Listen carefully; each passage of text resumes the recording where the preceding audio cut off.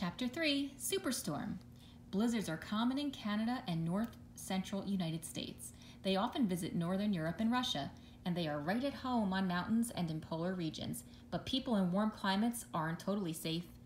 In 1993, a blizzard known as Superstorm stretched from Vermont to Florida.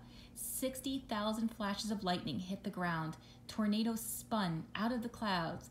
Few blizzards have lightning and tornadoes. About 270 people died in Superstorm. Many deaths were in southern states such as Florida. There, people were less prepared to cope with a blizzard. Why do killer blizzards form? In 1888, people had no idea. Minnie and her class didn't know what hit them. How could the temperature drop 50 degrees in just a few hours? Why did the wind grow so fierce? Weather scientists have found some of the answers. In winter, Arctic air masses sweep into the United States from Canada. They can travel as fast as a speeding car.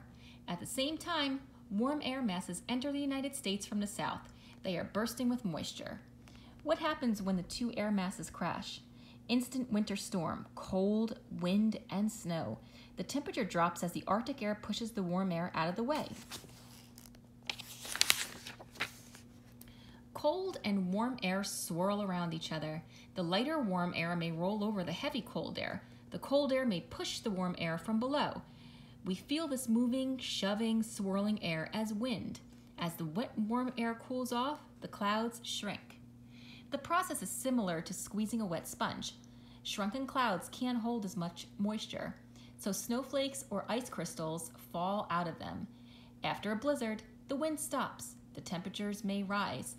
Only the snow remains to cause more life-threatening problems.